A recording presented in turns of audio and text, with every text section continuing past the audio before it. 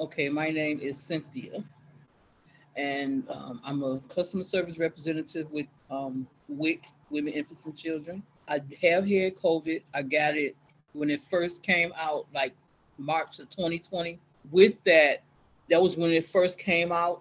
So the experience that I had with that, it was very, very frightening because all you heard about was people dying from COVID. People dying from COVID. Hundreds, thousands of people dying from COVID.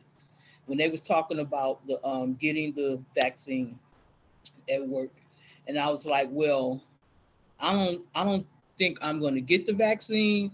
I'm gonna have to wait and see how I do first. Like with other people getting it. And so one day I was talking to a lady at work, and we was talking about something totally different than the vaccine. And so I was like, this day and age, we've come a long way from how it used to be, like getting immunizations. How it used to be, where it takes so long to get a cure for something, or to come up with a vaccine or something. I'm like, we're a long way away from that. And then that's when it dawned on me. It popped in my head. Well, what are you waiting for? If we don't came that far, we doing that good.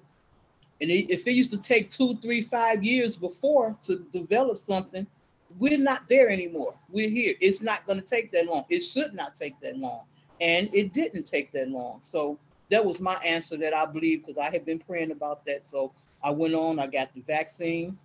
It did not make me sick. I got the second dose. It did not make me sick. And I got the booster, and that did not make me sick.